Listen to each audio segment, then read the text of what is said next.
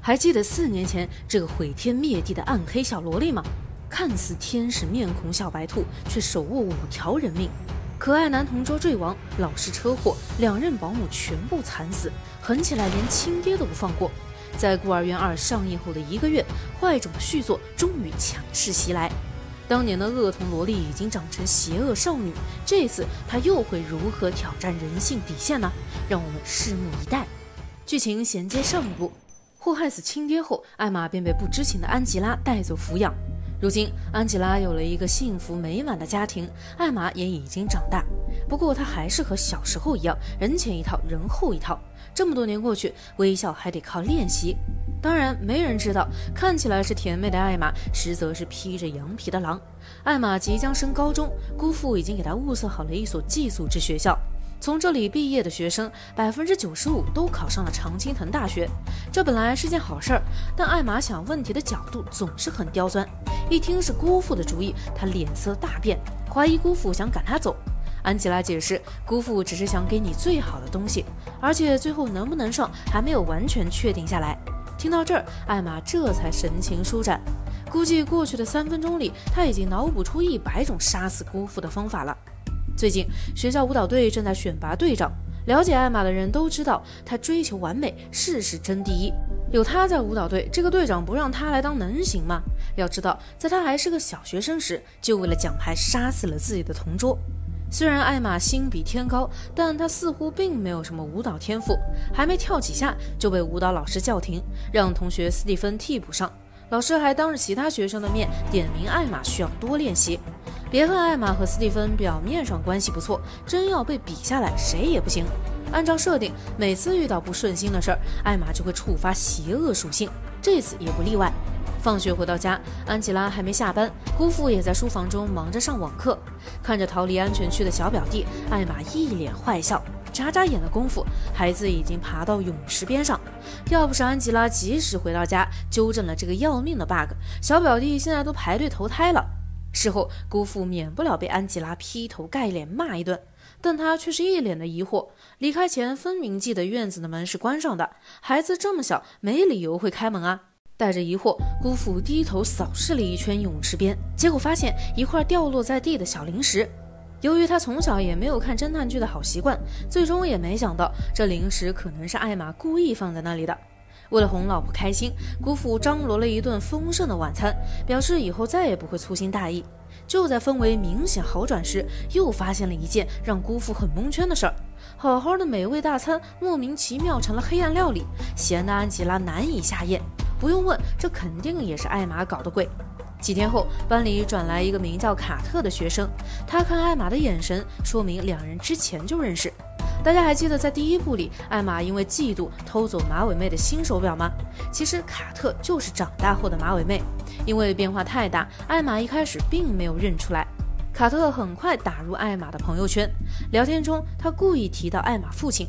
从卡特值得玩味的表情来看，似乎他对艾玛的秘密了然于胸。看样子这些年没少研究。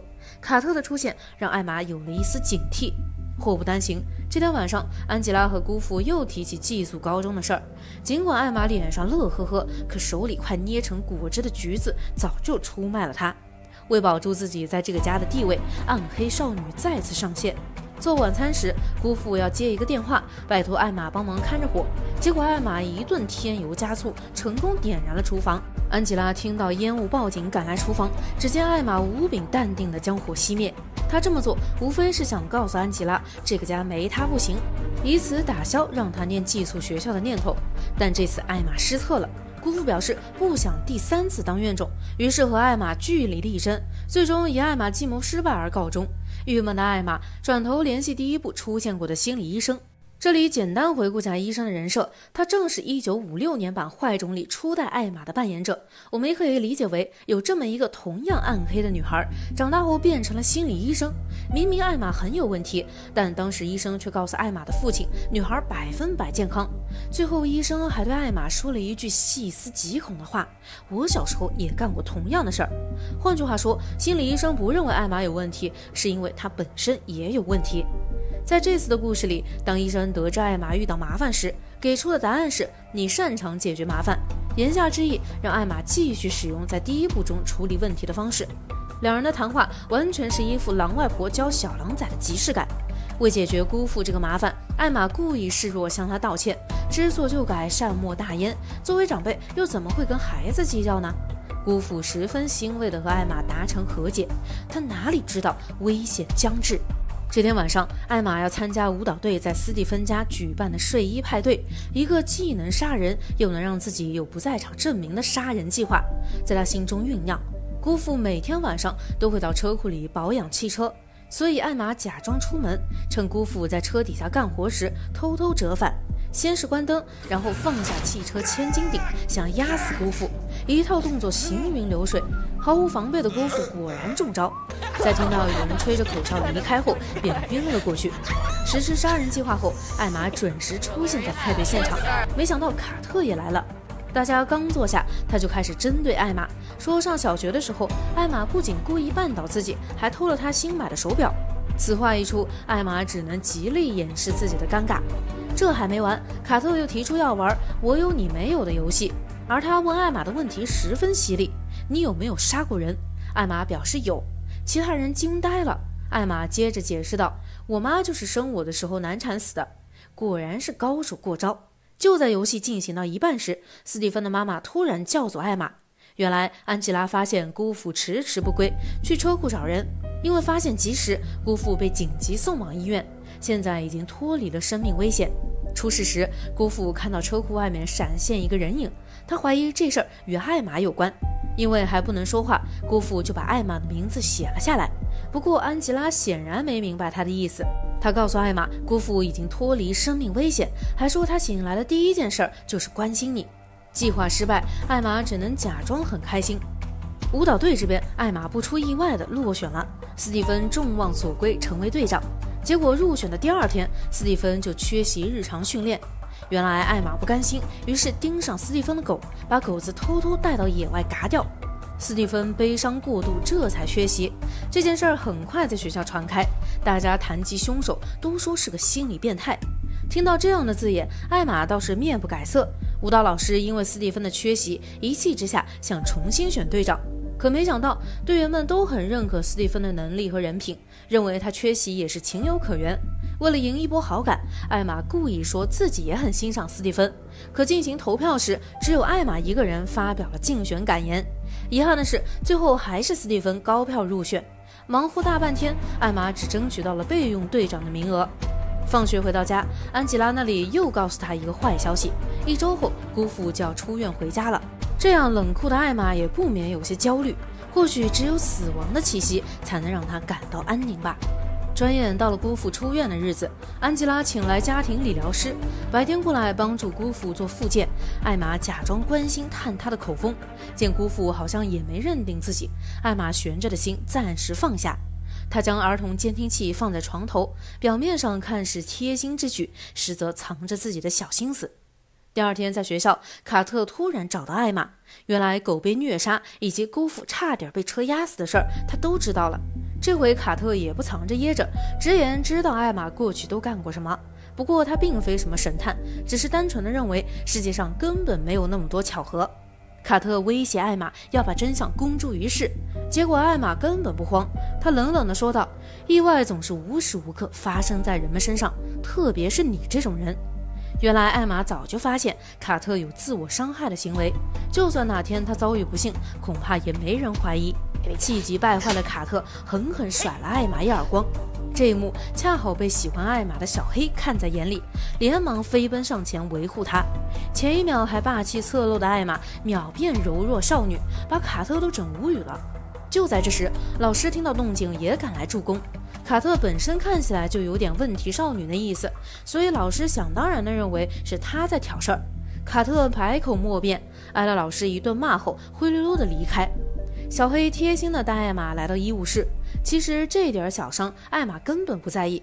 不过在这里，艾玛有了一个意外收获，拿起桌上的钥匙，一个借刀杀人的计划有了。晚上，艾玛沉默不语，安吉拉很快发现异样，问她怎么了。没错，这都是艾玛装的。她哭着说，最近学校来了一个叫卡特的转校生，他说过去发生在我身边的悲剧都是我导致的，今天他还打了我。听到这儿，安吉拉再也不淡定，认为艾玛遇到了校园暴力。隔天一大早，安吉拉就打电话给学校，让他们联系卡特父母，好好管教自家孩子。巧的是，史蒂芬的母亲和安吉拉在同一家医院工作，他从门口的监控中发现了偷狗者的身影，似乎已经知道是谁干的。不过他表达得很隐晦，只说要把录像带拿给安吉拉看看。考场上，艾玛若有所思地瞟了斯蒂芬一眼，然后趁老师不注意，用手机给斯蒂芬发了一个文件。打开一看，简直闪瞎眼，因为斯蒂芬有光敏性癫痫，这么一刺激，当场犯病。本来只要救治及时，问题不大，坏就坏在医务室里的药不翼而飞了。还记得艾玛发现的钥匙吗？正是开药柜的。斯蒂芬被人紧急送上救护车，但还是晚了。安吉拉这边，她在监控中看到了扎心的一幕。虽然艾玛戴着帽子，但安吉拉还是认出了她。当晚，她便质问艾玛，狗是不是她杀的？于是艾玛又开始了表演，她声泪俱下，表示自己太想当舞蹈队队长了，结果被斯蒂芬抢走。她只是恶作剧，放走了斯蒂芬的狗。本以为狗会自己回去，谁知道会被杀掉。看着艾玛一脸委屈，安吉拉瞬间心软。好在她头脑还算清醒，回头就上网查询反社会人格障碍的临床表现，说谎、冷漠、偏执、暴力对待小动物，这些特点艾玛好像都有。联想当年和最近发生的事儿，安吉拉不寒而栗。如果这些都是艾玛干的，那她简直比魔鬼还可怕。不过艾玛心思缜密，聪明到骗过所有人，却不知道躲监控这样的设定确实有点强行降智了。但这并非艾玛第一次智商掉线。这天，姑父在院子里晒太阳，想回房间时，治疗师刚好不在身边，于是姑父就想让艾玛搭把手，结果艾玛假装打电话，完全无视他。姑父想自己起来，结果并没有成功。好在治疗师这时候出现，但姑父似乎已经察觉艾玛刚才是故意的，脸色十分难看。就在治疗师推着他离开时，艾玛得意忘形，无意识地吹起了口哨。正是这几声口哨，让姑父确定了那晚要害死他的人就是艾玛。晚上，姑父和艾玛谈判，只要他愿意去寄宿学校，过去的事一笔勾销。他实在不想让安吉拉面对这残忍的真相。要是艾玛不同意，他就只能把她送进监狱了。眼下这种情况，艾玛只能假装顺从姑父的意思。之后，他来到安吉拉房间，翻看电脑上的查询记录，清楚知道安吉拉也已经怀疑起自己。第二天，为了调查当年的事，安吉拉准备带着孩子回老家。她要找的正是当年为了保护艾玛杀死哥哥的邻居大叔。临走前，安吉拉将摄像头藏在玩具里，好随时确保姑父是安全的。但她不知道艾玛早就有所防备。安吉拉刚上车，她就移动了摄像头的位置。安吉拉顺利见到了大叔，虽然时隔多年，大叔还清晰记得那天的情形。虽然是见义勇为，但事后他总觉得哪里不对劲。鉴于各种原因，大叔一直不敢主动联系安吉拉。交谈中，大叔告诉安吉拉，艾玛的父亲在出事前并没有出现情绪失控的情况，突然要杀亲女儿确实很古怪。而且死之前，艾玛父亲还说了一句很奇怪的话，说他这么做都是为了艾玛好。这下安吉拉终于能确定艾玛有问题。一想到家里现在只剩下失去行动能力的丈夫和艾玛共处一室，安吉拉心中隐隐不安。一查监控却什么也看不到，电话更是打不通。察觉到异样，安吉拉连忙驱车回家，但路程比较远，一时半会儿也到不了家。而艾玛这边已经开始了行动。等治疗师离开，她立马打电话联系卡特，哄骗他只要现在过来就把一切告诉他。明知艾玛生性本恶，靠近他一定会不幸，卡特偏偏不信邪，于是很有准备的带了录音设备和防狼喷雾来赴约。谁知刚进屋就被艾玛精心准备的热可可放倒，没错，里面全是安眠药。卡特浑身无力，瘫软在椅子上。这回他总算知道啥叫道高一尺，魔高一丈了。